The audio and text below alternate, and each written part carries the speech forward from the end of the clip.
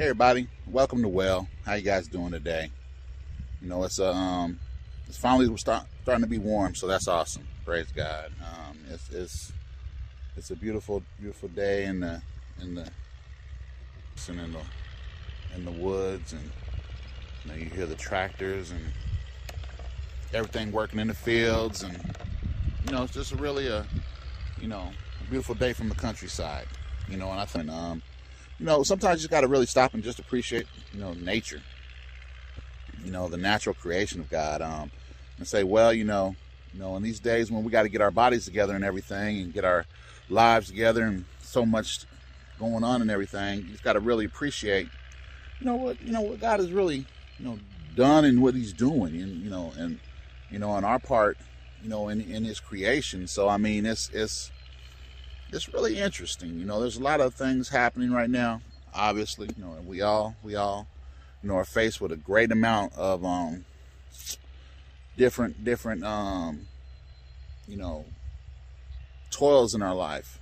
Each one of us, we all have our set of difficulties, but the reality of it is we have this is an opportunity. This is actually an opportunity. This is one of the greatest opportunities, that we've seen in a long time, and that's how we have to approach it.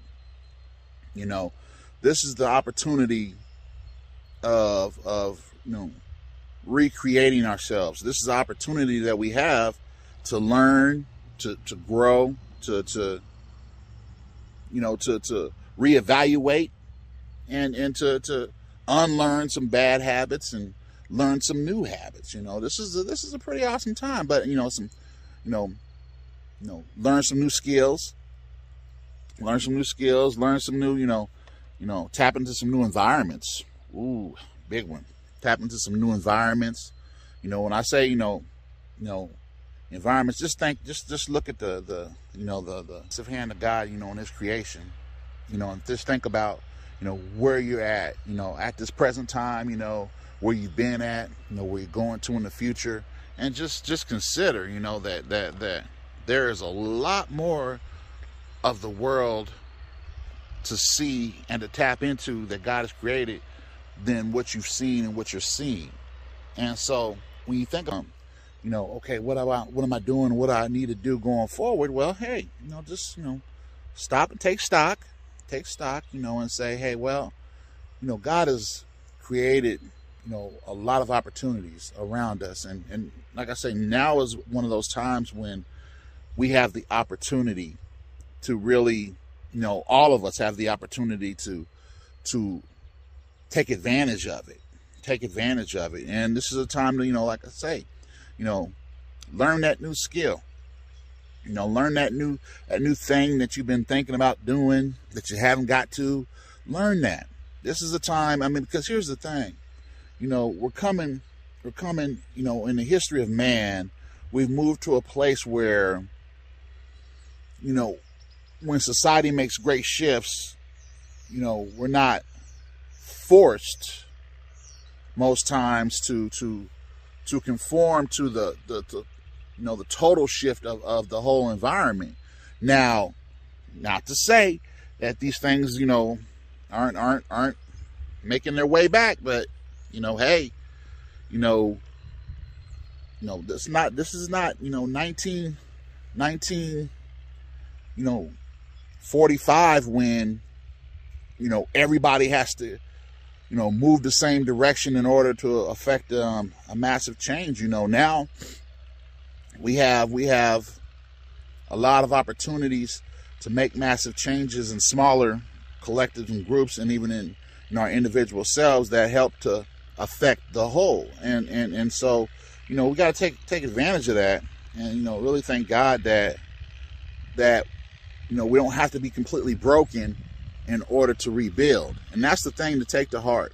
So today on Well, I really want to focus on we have the opportunity to rebuild without completely being broken. And as the human species, we're not big on making big changes without things breaking in major ways. And I want you to really take that to heart. You know, things should not have to fall all the way apart for you to make changes, for me to make changes, for us to make changes.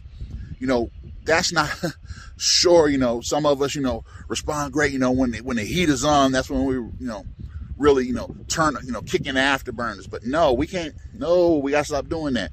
You know, the reality of it is, you know, we have to develop a process within ourselves that we're in a continual growth process to where, you know, things don't have to go horribly bad for me to make a change. You know, somebody doesn't have to, you know, get sick, or somebody doesn't have to, you know, get fired in order to make that big shift in their life. You know, somebody doesn't, you know, we don't have to, you know, have a national disaster, you know, for everybody to lock arms and really come together. We don't have to have a natural disaster, you know, an act of God happen for us to, you know, strengthen our homes and strengthen our homesteads and so forth. We don't have to do that anymore. You know, we have enough, you know, we have enough understanding, we have enough knowledge, we have enough wisdom, we have enough access to enough to where we can avoid having to be completely broken in order to, you know, build and to you know, shift, you know, focus and to reskill and so forth. So, you know, just take the time and say, well, you know, hey, you know, this is really an awesome time we have if we're honest with ourselves and say, hey, you know, okay, you know, let me reskill. Let me go learn some new things. Let me go, you know, this is one of those times as adults. Take this to heart though. If you're an adult right now, the option to not, you know, reskill is really off the table. You know, take it now. This is the forewarning before you're forced into a position where you have to reskill at some point and at something. You know, this is the time when you have the choice to, okay, I'm gonna learn new skill. I'm gonna read a new article. I'm gonna see another perspective or something. You know, this is the time. You know, as a culture, we're moving to a place where we have to, you know, learn how to interact with each other, you know, in spite of, you know, our differences, in spite of our disagreements, in spite of, you know, the things that we don't, you know, have shared interests in and so forth. But we still have to learn how to work together and put that together. And I think, you know, one common, you know, theme to right now, no matter what side of the track you're standing on whatever the issue, one common theme that's emerging is we're the theme of, you know, we have to come to a point of communication to where we can actually have a you know, a communicable situation to where we can actually talk, to where we can actually communicate, to where we actually share, you know, ideas, viewpoints, even though we don't disagree, we don't agree, even though we're not, you know, we don't have the same shared interests, but we have the common thread of being God's creation. We have the common thread of being human. We have the common thread that we have to link to, and then we have to, you know, in any relationship, let's be honest, there's no such thing as a relationship that doesn't have barriers in it. I don't care who it is or what it is, whether it's your children, whether it's your spouse. You know, there are points where you just do not agree with one another, but you work together. You work together. You work through it. You work to, you know, some things you compromise on, some things you just agree to, you know, understand about the other one. You know, I agree, you agree that we're not going to agree on this, but we live together and we cohabitate. This is natural. This is God's creation. This is what it is to live in a fallen world. You know, now, you know, we can get into the word because, you know, I love the word of God, and I mean, but this is what it is to live in a fallen world. You know, and so that being said, you know, we have to really take our time and say, okay, what am I going to learn today? You know, what opportunities is today giving me? You know, what do I see, you know, that I have opportunity, you know, to see today in this grand thing that God is doing that's different than I saw before, or than, you know, that I'm used to. What different environment can I go into? What can I, you know, What different, world can I subject myself to? What different viewpoints can I stop and listen to? Can I, stop and digest today? Can I do different? What can I do different? What can I do different than what I normally do in order to affect a change, in order to affect, a result that's different from what I typically get, what I always get, the norm, the usual, the status quo. Everybody's complaining about this and complaining about that. What can I do different today that keeps me from, not complaining, not being part of the problem, but working to be part of the solution? And that's the thing. Are you working to be part of the solution, or are you working to maintain the problem? Because you're doing one or the other. I'm just going to be honest with you. You, me, we all doing one or the other. We're either, working to, perpetuate, the solution, or we're working to continually, perpetuate the problem. We're doing one or the other. Period. You're either on this side or you're on that side. Now, if you're part of the problem, okay, guess what? Society's got a place for you. You know what I'm saying? Society's got a place for you. That's not always bad. Sometimes you just get over there and sit down and don't touch nothing. That might be you. I mean, I don't know. Hey, you might be the person that gets to, sit over there and just don't touch nothing. Just don't touch nothing. That might be you. I don't know. But if that's not you, if you're part of the solution, be part of the solution.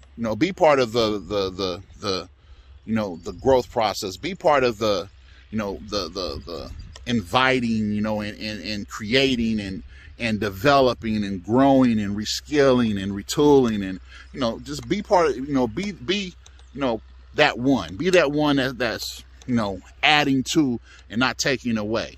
But, so say, well, today on Well, just took this chance to say, hey, this is a beautiful opportunity that we all have opportunity to share in right now.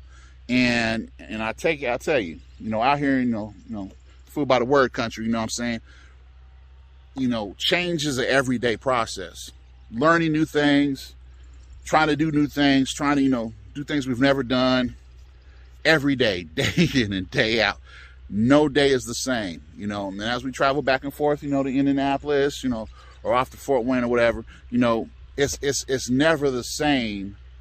And it's good to go into, foreign environments, and to see, interact with people in different places and so forth. So you can see the points of views, that you don't personally share, but you see why, where, you see the culture, you get a vibe, you get an understanding. You get an understanding, and then you take that and then you put that with, how you see and understand things.